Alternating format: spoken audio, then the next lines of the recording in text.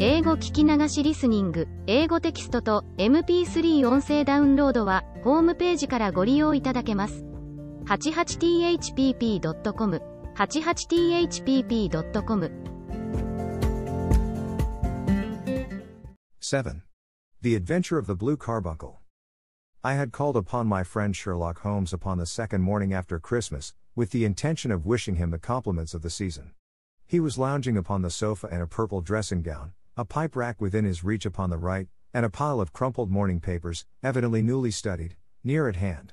Beside the couch was a wooden chair, and on the angle of the back hung a very seedy and disreputable hard felt hat, much the worse for wear, and cracked in several places. A lens and a forceps lying upon the seat of the chair suggested that the hat had been suspended in this manner for the purpose of examination. "You are engaged," said I. "Perhaps I interrupt you." "Not at all. I am glad to have a friend with whom I can discuss my results. The matter is a perfectly trivial one." He jerked his thumb in the direction of the old hat, "but there are points in connection with it which are not entirely devoid of interest and even of instruction." I seated myself in his armchair and warmed my hands before his crackling fire, for a sharp frost had set in, and the windows were thick with the ice crystals. "I suppose," I remarked, "that, homely as it looks, this thing has some deadly story linked onto it, that it is the clue which will guide you in the solution of some mystery and the punishment of some crime." No crime," said Sherlock Holmes, laughing. "Only one of those whimsical little incidents which will happen when you have 4 million human beings all jostling each other within the space of a few square miles. Amid the action and reaction of so dense a swarm of humanity, every possible combination of events may be expected to take place, and many a little problem will be presented which may be striking and bizarre without being criminal. We have already had experience of such. So much so," I remarked, "that of the last 6 cases which I have added to my notes, 3 have been entirely free of any legal crime." "Precisely. You allude to my attempt to recover the Irene Adler papers, to the singular case of Miss Mary Sutherland, and to the adventure of the man with the twisted lip. Well, I have no doubt that this small matter will fall into the same innocent category. You know Peterson, the commissionaire?" "Yes. It is to him that this trophy belongs." "It is his hat." No, he found it. Its owner is unknown. I beg that you will look upon it not as a battered billycock but as an intellectual problem. And, first, as to how it came here. It arrived upon Christmas morning, in company with a good fat goose, which is, I have no doubt, roasting at this moment in front of Peterson's fire. The facts are these: about 4 o'clock on Christmas morning, Peterson, who, as you know, is a very honest fellow, was returning from some small jollification and was making his way homeward down Tottenham Court Road. In front of him he saw, in the gaslight, a tallish man, walking with a slight stagger, and carrying a white goose slung over his shoulder. As he reached the corner of Gooch Street, a row broke out between this stranger and a little knot of roughs. One of the latter knocked off the man's hat, on which he raised his stick to defend himself and, swinging it over his head, smashed the shop window behind him. Peterson had rushed forward to protect the stranger from his assailants, but the man, shocked at having broken the window, and seeing an official-looking person in uniform rushing towards him, dropped his goose, took to his heels, and vanished amid the labyrinth of small streets which lie at the back of Tottenham Court Road. The roughs had also fled at the appearance of Peterson, so that he was left in possession of the field of battle, and also of the spoils of victory in the shape of this battered hat and a most unimpeachable Christmas goose. Which surely he restored to their owner? My dear fellow, there lies the problem. It is true that for Mrs. Henry Baker was printed upon a small card which was tied to the bird's left leg, and it is also true that the initials H.B. are legible upon the lining of this hat, but as there are some thousands of Bakers, and some hundreds of Henry Bakers in this city of ours, it is not easy to restore lost property to any one of them. What, then, did Peterson do? He brought round both hat and goose to me on Christmas morning, knowing that even the smallest problems are of interest to me. The goose we retained until this morning, when there were signs that, in spite of the slight frost, it would be well that it should be eaten without unnecessary delay. Its finder has carried it off, therefore, to fulfill the ultimate destiny of a goose, while I continue to retain the hat of the unknown gentleman who lost his Christmas dinner. Did he not advertise? No. Then, what clue could you have as to his identity? Only as much as we can deduce. From his hat? Precisely. But you are joking. What can you gather from this old battered felt? Here is my lens. You know my methods. What can you gather yourself as to the individuality of the man who has worn this article? I took the tattered object in my hands and turned it over rather ruefully. It was a very ordinary black hat of the usual round shape, hard and much the worse for wear. The lining had been of red silk, but was a good deal discolored. There was no maker's name, but, as Holmes had remarked, the initials H.B. were scrawled upon one side. It was pierced in the brim for a hat securer, but the elastic was missing. For the rest, it was cracked, exceedingly dusty, and spotted in several places, although there seemed to have been some attempt to hide the discolored patches by smearing them with ink. "I can see nothing," said I, handing it back to my friend. "On the contrary, Watson, you can see everything. You fail, however, to reason from what you see.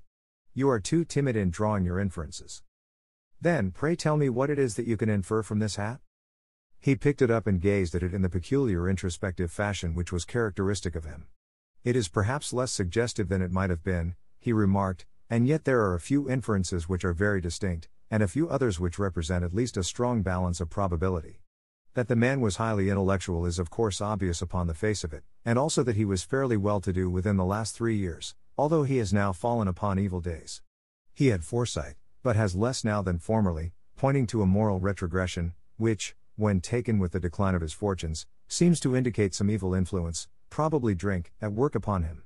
This may account also for the obvious fact that his wife has ceased to love him. My dear Holmes. He has, however, retained some degree of self-respect," he continued, disregarding my remonstrance. "He is a man who leads a sedentary life, goes out little, is out of training entirely, is middle-aged, has grizzled hair which he has had cut within the last few days, and which he anoints with lime cream. These are the more patent facts which are to be deduced from his hat. Also, by the way, that it is extremely improbable that he has gas laid on in his house." "You are certainly joking, Holmes."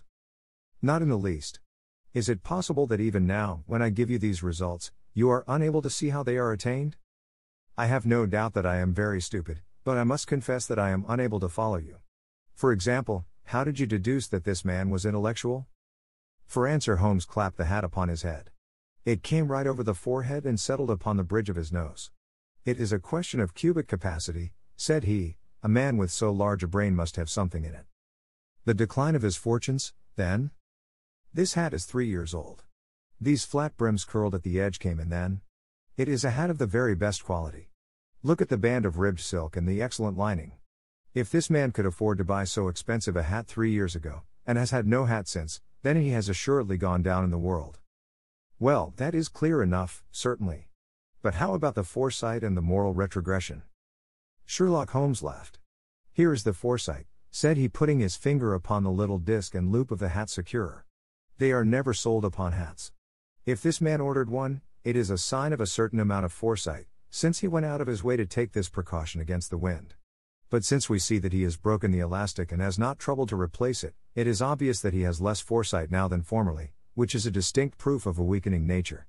On the other hand, he has endeavored to conceal some of these stains upon the felt by daubing them with ink, which is a sign that he has not entirely lost his self-respect. Your reasoning is certainly plausible. The further points, that he is middle-aged, that his hair is grizzled, that it has been recently cut, and that he uses lime cream, are all to be gathered from a close examination of the lower part of the lining. The lens discloses a large number of hair ends, clean cut by the scissors of the barber. They all appear to be adhesive, and there is a distinct odor of lime cream.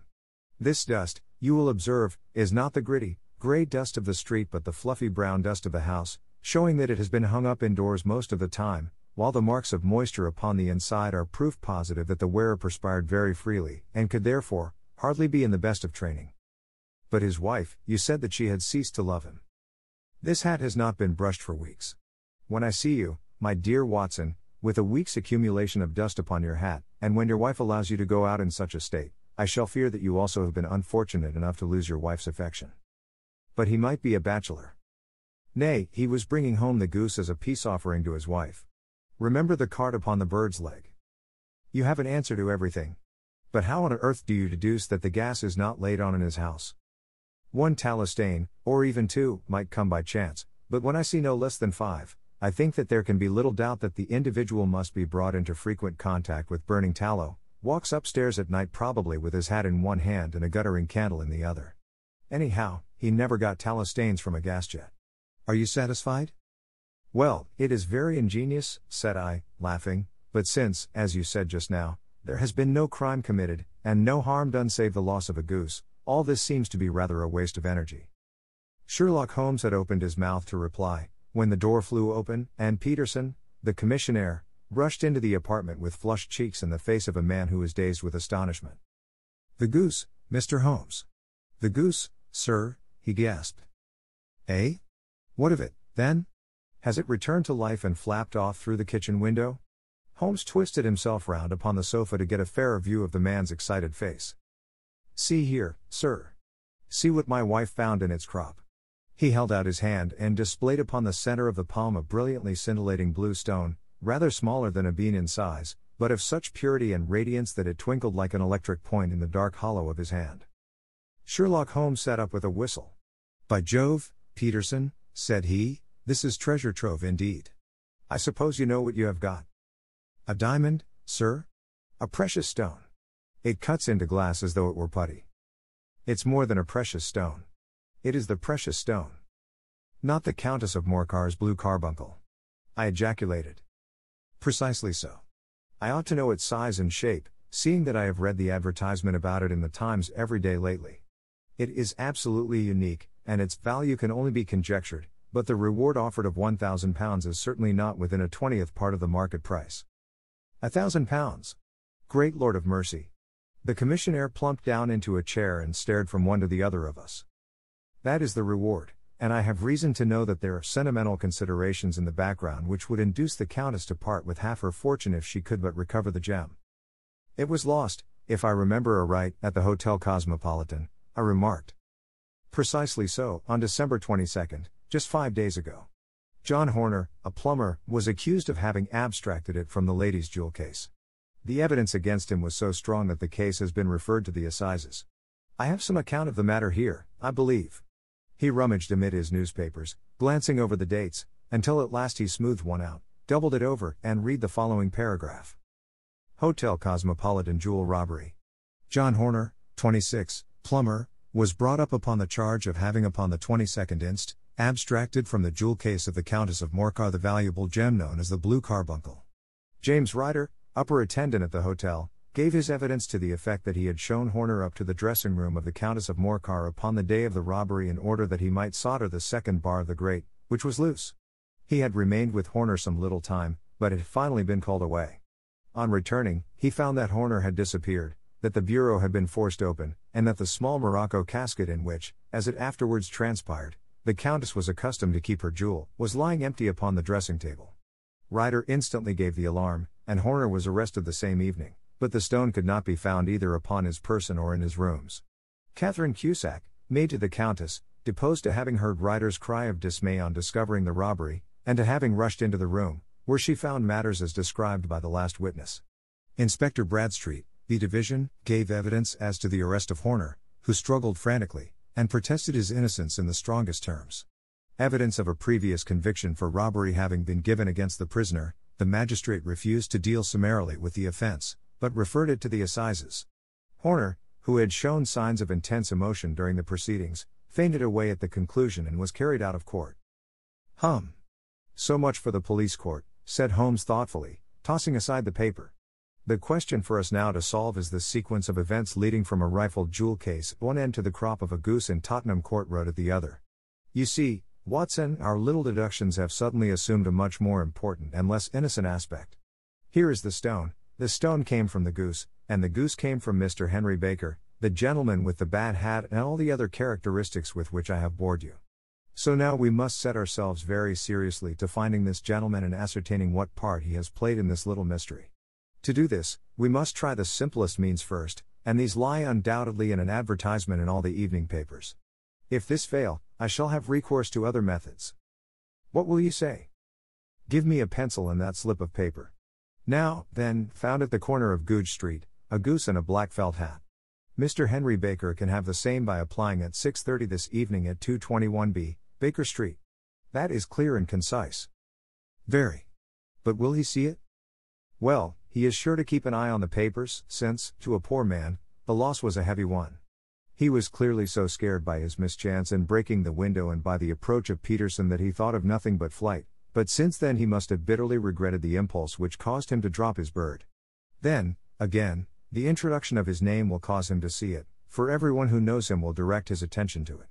Here you are, Peterson, run down to the advertising agency and have this put in the evening papers. In which, sir? Oh, in the Globe, Star, Pall Mall, St. James's Gazette, Evening News, Standard, Echo, and any others that occur to you. Very well, sir. And this stone? Ah, yes, I shall keep the stone. Thank you.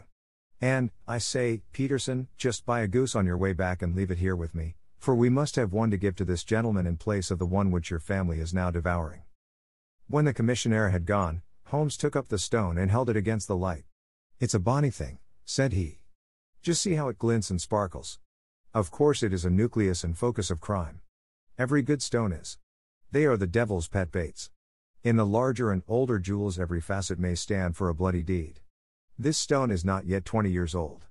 It was found in the banks of the Amoy River in southern China and is remarkable in having every characteristic of the carbuncle, save that it is blue in shade instead of ruby red. In spite of its youth, it has already a sinister history. There have been 2 murders, a vitriol throwing, a suicide, and several robberies brought about for the sake of this 40-grain weight of crystallized charcoal. Who would think that so pretty a toy would be a purveyor to the gallows and the prison? I'll lock it up in my strong box now and drop a line to the Countess to say that we have it. Do you think that this man Horner is innocent? I cannot tell. Well, then, do you imagine that this other one, Henry Baker, had anything to do with the matter? It is, I think, much more likely that Henry Baker is an absolutely innocent man, who had no idea that the bird which he was carrying was of considerably more value than if it were made of solid gold. That, however, I shall determine by a very simple test if we have an answer to our advertisement. And you can do nothing until then? Nothing. In that case I shall continue my professional round. But I shall come back in the evening at the hour you have mentioned, for I should like to see the solution of so tangled a business. Very glad to see you. I dine at 7. There is a woodcock, I believe. By the way, in view of recent occurrences, perhaps I ought to ask Mrs. Hudson to examine its crop. I had been delayed at a case, and it was a little after 6:30 when I found myself in Baker Street once more.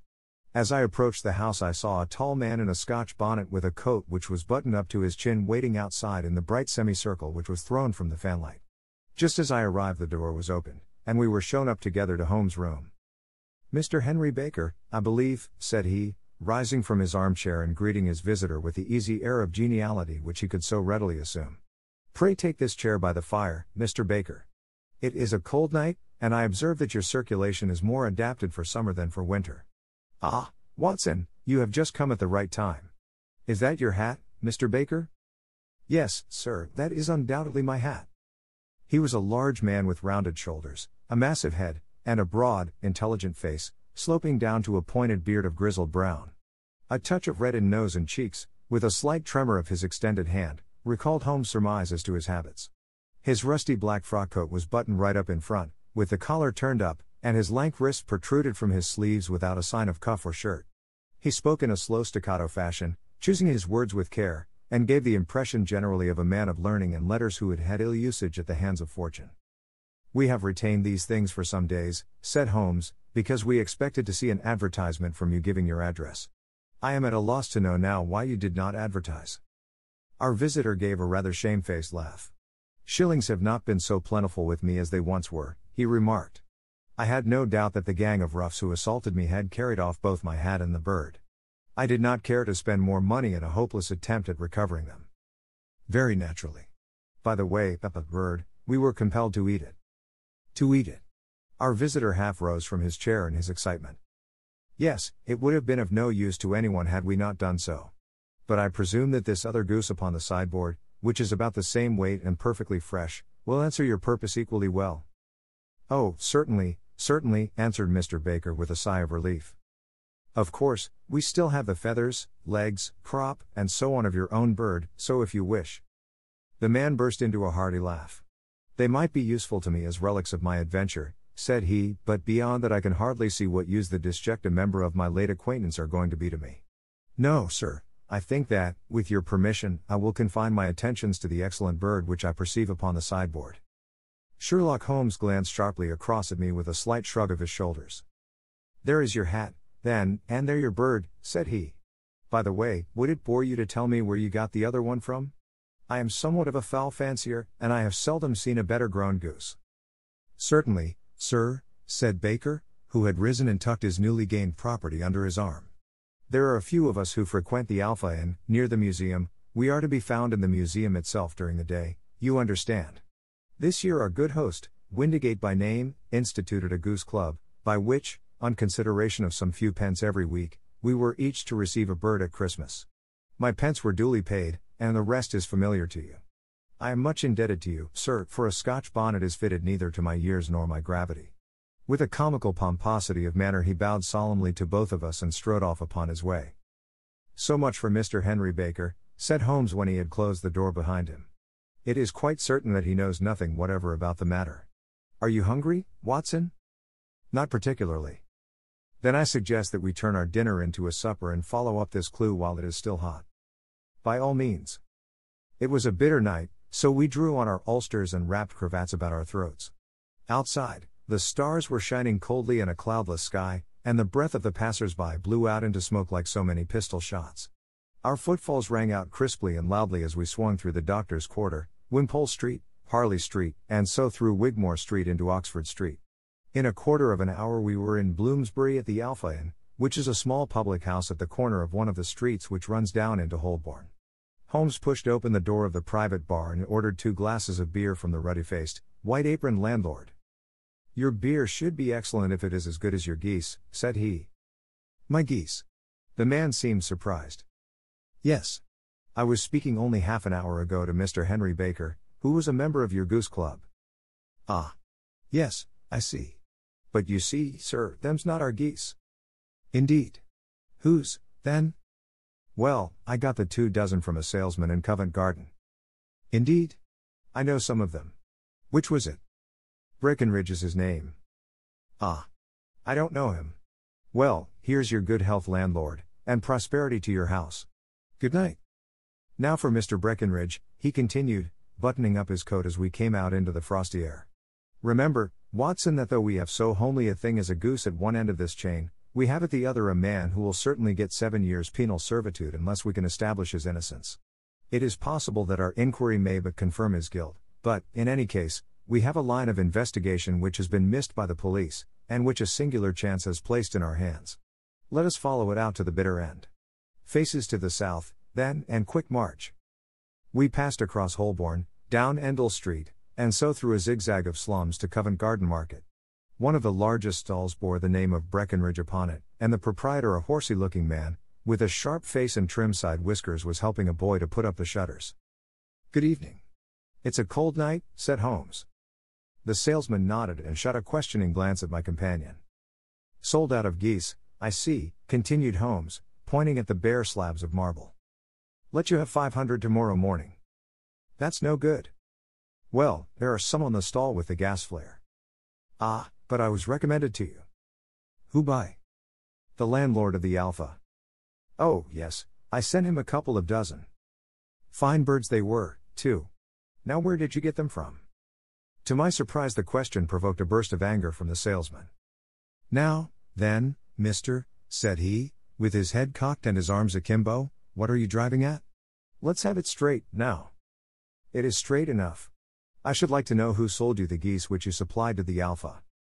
Well then, I shan't tell you. So now. Oh, it is a matter of no importance, but I don't know why you should be so warm over such a trifle. Warm. You'd be as warm, maybe, if you were as pestered as I am. When I pay good money for a good article there should be an end of the business, but it's where are the geese? And who did you sell the geese to? And what will you take for the geese? One would think they were the only geese in the world, to hear the fuss that is made over them. Well, I have no connection with any other people who have been making inquiries, said Holmes carelessly. If you won't tell us the bet is off, that is all.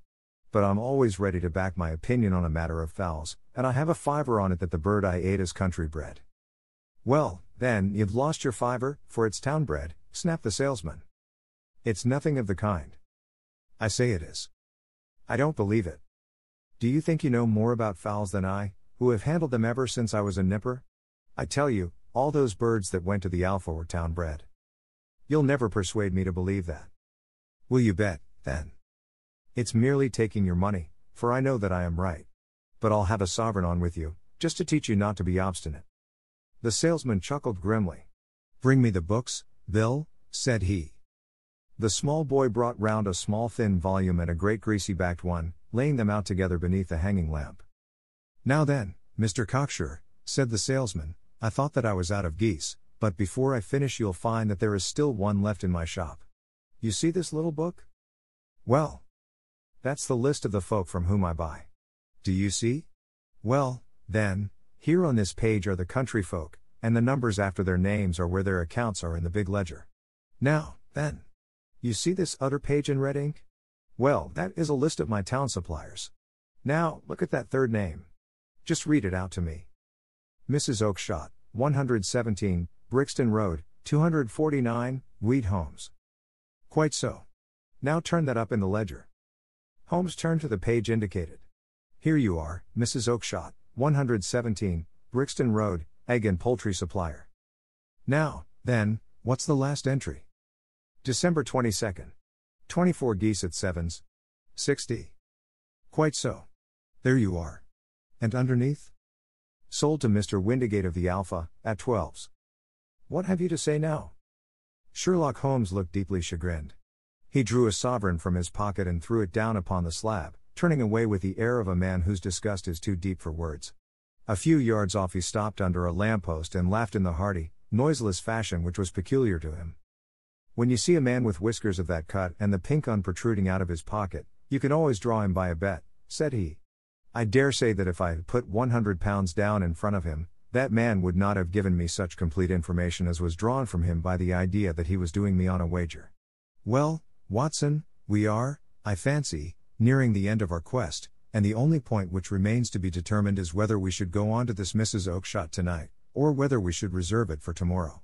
It is clear from what that surly fellow said that there are others besides ourselves who are anxious about the matter, and I should. His remarks were suddenly cut short by a loud hubbub which broke out from the stall which we had just left. Turning round we saw a little rat-faced fellow standing in the center of the circle of yellow light which was thrown by the swinging lamp, while Breckenridge, the salesman, framed in the door of his stall, was shaking his fist fiercely at the cringing figure. I've had enough of you and your geese, he shouted. I wish you were all at the devil together. If you come pestering me any more with your silly talk I'll set the dog at you. You bring Mrs. Oakshott here and I'll answer her, but what have you to do with it? Did I buy the geese off you? No, but one of them was mine all the same, whined the little man. Well, then, ask Mrs. Oakshott for it. She told me to ask you. Well, you can ask the King of Prussia, for all I care. I've had enough of it. Get out of this. He rushed fiercely forward, and the inquirer flitted away into the darkness. Ha! This may save us a visit to Brixton Road, whispered Holmes. Come with me, and we will see what is to be made of this fellow. Striding through the scattered knots of people who lounged round the flaring stalls, my companion speedily overtook the little man and touched him upon the shoulder. He sprang round, and I could see in the gaslight that every vestige of color had been driven from his face. Who are you, then? What do you want? He asked in a quavering voice. You will excuse me, said Holmes blandly, but I could not help overhearing the questions which you put to the salesman just now. I think that I could be of assistance to you. You? Who are you? How could you know anything of the matter? My name is Sherlock Holmes. It is my business to know what other people don't know. But you can know nothing of this? Excuse me, I know everything of it. You are endeavoring to trace some geese which were sold by Mrs. Oakshott, of Brixton Road, to a salesman named Breckenridge, by him in turn to Mr. Windigate, of the Alpha, and by him to his club, of which Mr. Henry Baker is a member. Oh, sir, you are the very man whom I have longed to meet, cried the little fellow with outstretched hands and quivering fingers. I can hardly explain to you how interested I am in this matter. Sherlock Holmes hailed a four-wheeler which was passing. In that case we had better discuss it in a cozy room rather than in this wind-swept marketplace, said he. But pray tell me, before we go farther, who it is that I have the pleasure of assisting. The man hesitated for an instant. My name is John Robinson, he answered with a sidelong glance. No, the real name, said Holmes sweetly. It is always awkward doing business with an alias. A flush sprang to the white cheeks of the stranger. Well then, said he, my real name is James Ryder. Precisely so. Head attendant at the Hotel Cosmopolitan. Pray step into the cab, and I shall soon be able to tell you everything which you would wish to know." The little man stood glancing from one to the other of us with half-frightened, half-hopeful eyes, as one who is not sure whether he is on the verge of a windfall or of a catastrophe. Then he stepped into the cab, and in half an hour we were back in the sitting room at Baker Street. Nothing had been said during our drive, but the high, thin breathing of our new companion, and the claspings and unclaspings of his hands, spoke of the nervous tension within him. "Here we are," said Holmes cheerily as we filed into the room. "The fire looks very seasonable in this weather. You look cold, Mr. Ryder. Pray take the basket chair. I will just put on my slippers before we settle this little matter of yours. Now, then. You want to know what became of those geese?" "Yes, sir. Or rather, I fancy, of that goose. It was one bird, I imagine, in which you were interested, white, with a black bar across the tail." Ryder quivered with emotion. "Oh, sir," he cried, "can you tell me where it went to?" "It came here." "Here?" "Yes, and a most remarkable bird it proved. I don't wonder that you should take an interest in it. It laid an egg after it was dead, the bonniest, brightest little blue egg that ever was seen. I have it here in my museum." Our visitor staggered to his feet and clutched the mantelpiece with his right hand. Holmes unlocked his strong box and held up the blue carbuncle, which shone out like a star, with a cold, brilliant, many-pointed radiance. Ryder stood glaring with a drawn face, uncertain whether to claim or to disown it. "The game's up, Ryder," said Holmes quietly. "Hold up, man, or you'll be into the fire. Give him an arm back into his chair, Watson. He's not got blood enough to go in for felony with impunity. Give him a dash of brandy. So. Now he looks a little more human. What a shrimp it is, to be sure." For a moment he had staggered and nearly fallen, but the brandy brought a tinge of color into his cheeks, and he sat staring with frightened eyes at his accuser. "I have almost every link in my hands, and all the proofs which I could possibly need, so there is little which you need tell me. Still, that little may as well be cleared up to make the case complete. You had heard, Ryder, of this blue stone of the Countess of Morcar's?" "It was Catherine Cusack who told me of it," said he in a crackling voice. "I see, her ladyship's waiting maid. Well, the temptation of sudden wealth so easily acquired was too much for you, as it has been for better men before you, but you were not very scrupulous in the means you used. It seems to me, Ryder, that there is the making of a very pretty villain in you. You knew that this man Horner, the plumber, had been concerned in some such matter before, and that suspicion would rest the more readily upon him. What did you do, then? You made some small job in my lady's room, you and your confederate Cusack, and you managed that he should be the man sent for. Then, when he had left, you rifled the jewel case, raised the alarm, and had this unfortunate man arrested. You then." Ryder threw himself down suddenly upon the rug and clutched at my companion's knees. "For God's sake, have mercy!" he shrieked. "Think of my father. Of my mother. It would break their hearts. I never went wrong before. I never will again. I swear it. I'll swear it on a Bible. Oh, don't bring it into court. For Christ's sake, don't." "Get back into your chair," said Holmes sternly. "It is very well to cringe and crawl now, but you thought little enough of this poor Horner in the dock for a crime of which he knew nothing. I will fly, Mr. Holmes. I will leave the country, sir. Then the charge against him will break down. We will talk about that. And now let us hear a true account of the next act. How came the stone into the goose, and how came the goose into the open market? Tell us the truth, for there lies your only hope of safety." Ryder passed his tongue over his parched lips. "I will tell you it just as it happened, sir," said he. "When Horner had been arrested, it seemed to me that it would be best for me to get away with the stone at once, for I did not know at what moment the police might not take it into their heads to search me in my room. There was no place about the hotel where it would be safe. I went out, as if on some commission, and I made for my sister's house.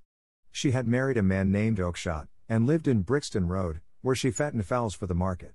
All the way there every man I met seemed to me to be a policeman or a detective, and, for all that it was a cold night, the sweat was pouring down my face before I came to the Brixton Road. My sister asked me what was the matter, and why I was so pale, but I told her that I had been upset by the jewel robbery at the hotel. Then I went into the backyard and smoked a pipe and wondered what it would be best to do.